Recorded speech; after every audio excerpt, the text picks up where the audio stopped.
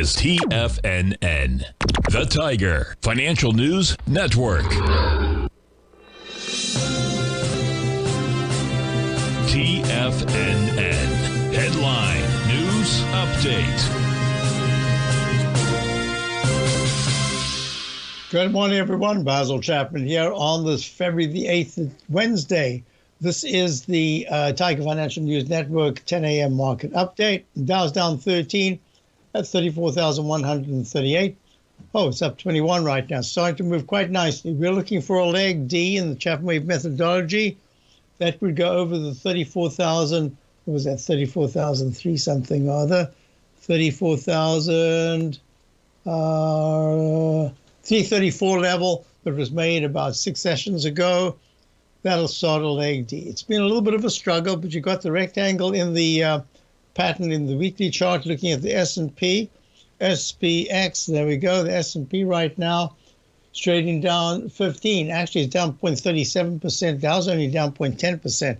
As I said last week, the Dow's correction should be completed, and now the Dow should become a leader.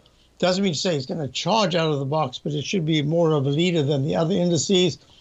And we're looking at the S&P needing to get to 4195.45 to go to that missing leg D. We're at 41.48 right now, down 16. Look at the QQQ, down 0.74%. That's down 226 at 307.50. We're looking at that's also a little bit of a struggle to get to 313.39 to get to a leg D. We're looking at the IWM. That's the Russell Small Caps, holding a little bit better, down 0.42%. That's minus 84 at 194.74.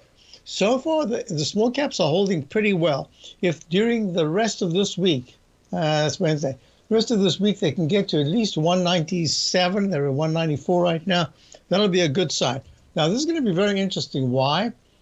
Gold had a bit of a rally earlier on. Now it's down just a fraction at 1884. The whole pattern itself says the gold has had a pretty good zonk to the downside.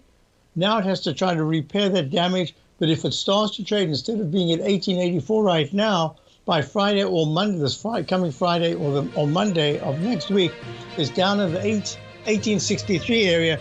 That's going to be a problem. The dollar is trying to rally a little bit further. What we are looking at here is that the crude oil has had a very nice rally. It's up 82 cents. I'll be back for the Tiger Technicians Hour. Check out my opening call daily newsletter. This is going to be a very interesting session coming up. There's a lot to discuss going into next week. I'll be back in a moment.